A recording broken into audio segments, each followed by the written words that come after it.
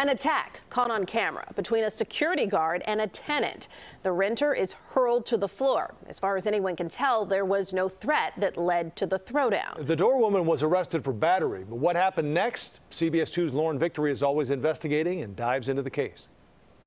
I can't breathe. I'm screaming. Somebody please call the police. Diamond Jenkins recaps the terrifying incident that left her with an arm in a sling and a leg that needs the support of a cane. She's saying, give me your phone. Give me your phone. It may sound like a robbery happened here at 100 West Chestnut in Chicago, but nothing was stolen. Let's rewind a few minutes on this surveillance video to set the scene.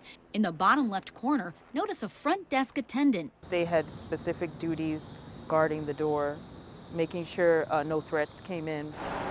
The River North building, operated by Planned Property Management, is usually pretty quiet. Jenkins lived here since she was a little girl, 26 years. Then rent got too high.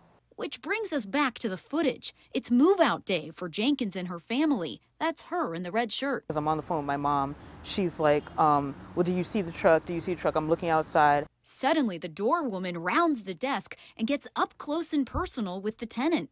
She tries to put me in a chokehold more than once before she finally gets me in the actual chokehold. The tussle ends with Jenkins thrown to the ground. And my head hits the floor. I'm dizzy.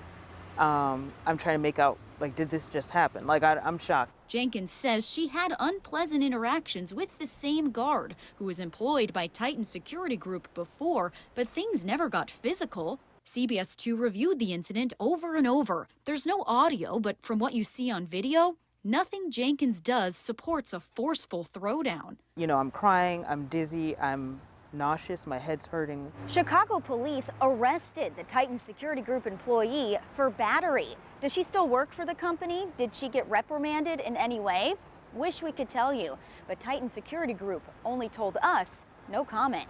I'm hoping that she wouldn't come this far. Jenkins also wasn't told what happened to the doorwoman. Because of that, she asked to meet in a public park. I mostly am just kind of scared and paranoid that she's going to come and find me.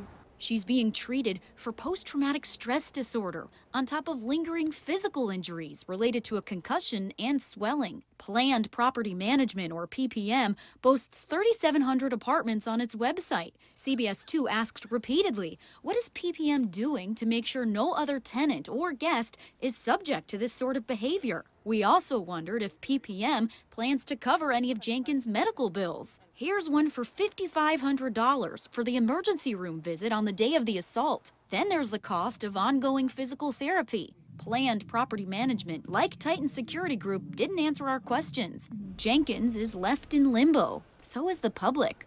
Lauren Victory, CBS 2 News. Jenkins says she hasn't received any apology or check-in calls from PPM or Titan Security Group. The throwdown happened more than 3 months ago. The Cook County State's Attorney's Office confirms an ongoing battery case against the guard who is identified as Ella Williams.